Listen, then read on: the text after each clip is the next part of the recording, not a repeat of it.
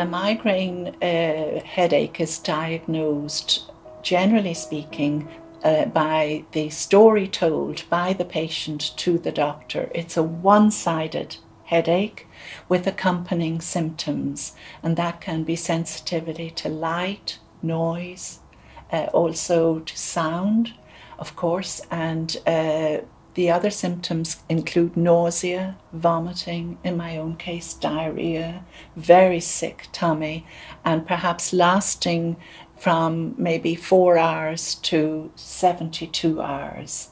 The burden of migraine is really determined by the severity and the frequency of those symptoms. I have a brain disorder, a neurological disorder.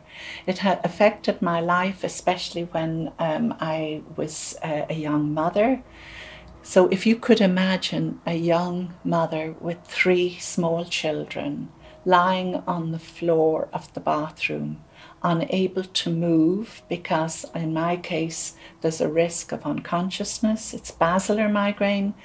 If you can imagine the children being terrified because mother has vomiting and diarrhea, and children are just so helpless. I felt so helpless. Getting the proper diagnosis, learning about my own migraine, joining what was then called the British Migraine Association was immensely helpful, because their newsletter coming through my letterbox let me believe and know that somebody understood, somebody cared.